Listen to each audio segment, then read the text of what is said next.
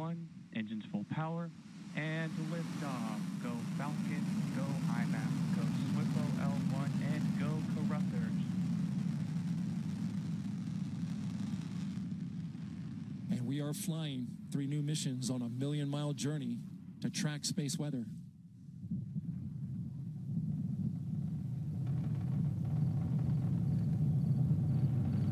Good-looking flight so far.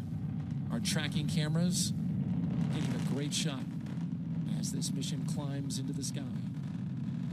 We'll be looking now for those engines to throttle down as we go through max Q, the time of maximum dynamic pressure on the vehicle. Falcon 9 power and telemetry are nominal. That's right. So coming up is max Q, which is the maximum aerodynamic pressure, largest structural load the vehicle will experience. So slowing it down helps to reduce some of the load it experiences. Falcon 9 is supersonic. And that will help us recover and reuse the first stage. Following max Q, we'll be able to throttle those engines back up as atmospheric density drops. Max Q.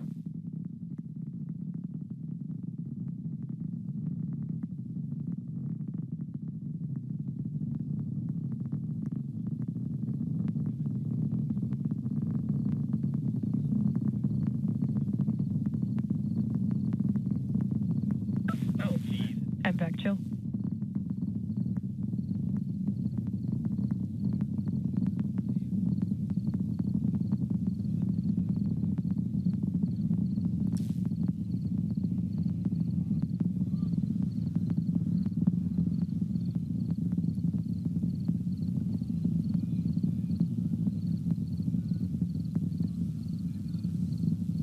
Plus 2 minutes into flight, you can see all 9 Merlin engines. You can at least see the exhaust from 5 of them there.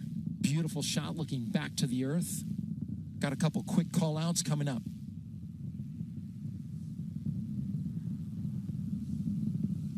We're going to shut off the engine at 2 minutes and 29 seconds. Stage SEP at 2:32, and then our first burn begins at 2:40. Here we go. Stage separation confirmed. And there it goes.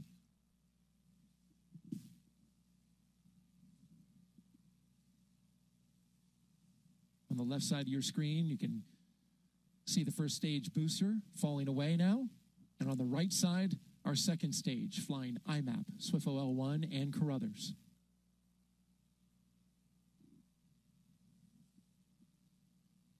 This first burn is a key burn, Norman. Correct. This is where we're trying to make sure that we're getting our spacecraft here in their optimal orbit, just to start off with, before we do our transfer into their higher orbit. Fairing separation confirmed. There go the fairings, and now you can see all 3 spacecraft revealed.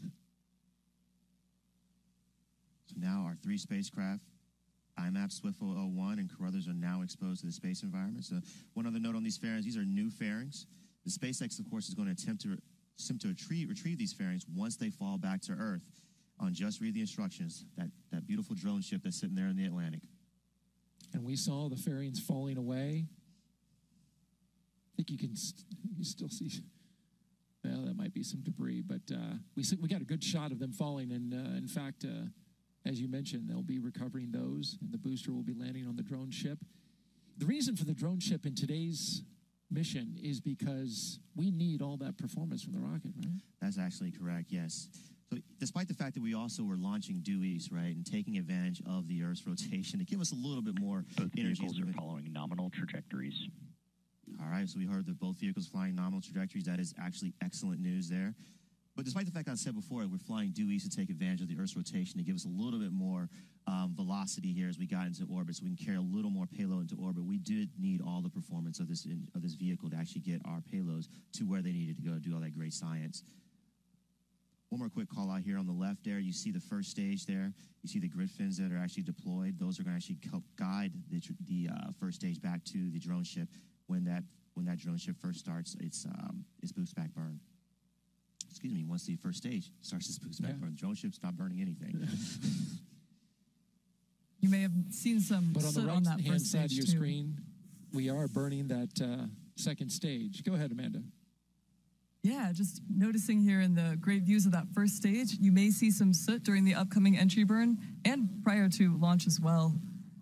So during the entry burn, that will be the second of 3 total burns. Falcon 9 will be decelerating by reigniting 3 of these Merlin engines on the first stage, and that will cause the vehicle to fly through Merlin's exhaust gases, or the rocket's plume. And that's what deposits the layer of soot on the vehicle's surface. It comes from the carbon-based fuel that Falcon 9 uses, and it builds up a little bit more on the outside of the vehicle, which really gives the Falcon first stage fleet the distinctive reused look. So we're looking out for that entry burn coming up shortly.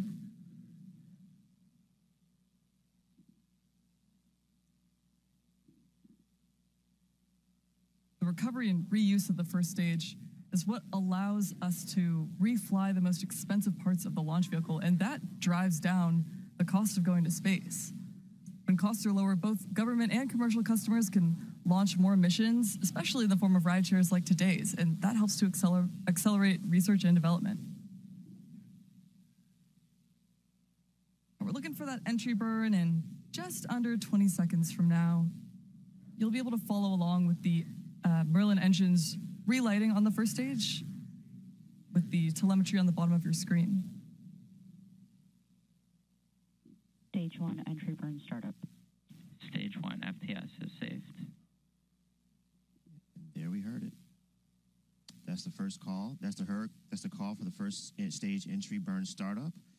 We're going to be looking for entry shutdown here in a few seconds and finally looking at landing burn shortly thereafter. So stay tuned.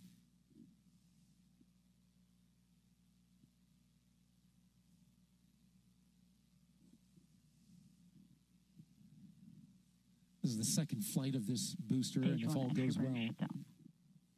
they'll bring it back down and fly it again. Stage 2 is in terminal guidance.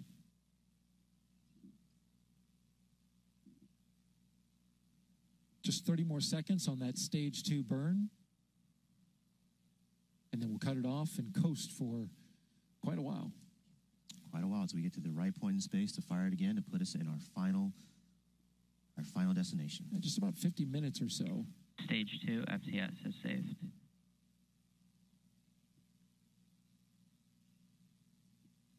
All right, so we'll be looking for that cutoff on the right-hand side of your screen. Stage 1 transonic. And back shutdown. You heard it, MVAC shutdown. Cool views on the left with that booster coming back. Nominal getting park ready to orbit. shoot through those clouds. That's right, and we're rapidly approaching the landing It's also burn. got some trailing there. This landing burn scheduled to start in Stage just a 1 few landing burn. seconds. There it is, starting up. This will last about 25 seconds, and this will reduce the remaining speed of the vehicle for a soft touchdown on the drone ship, just to read the instructions. The booster is also equipped with 4 landing legs that will deploy for a vertical touchdown, so keep an eye out for that just prior to landing. Landing leg deploy.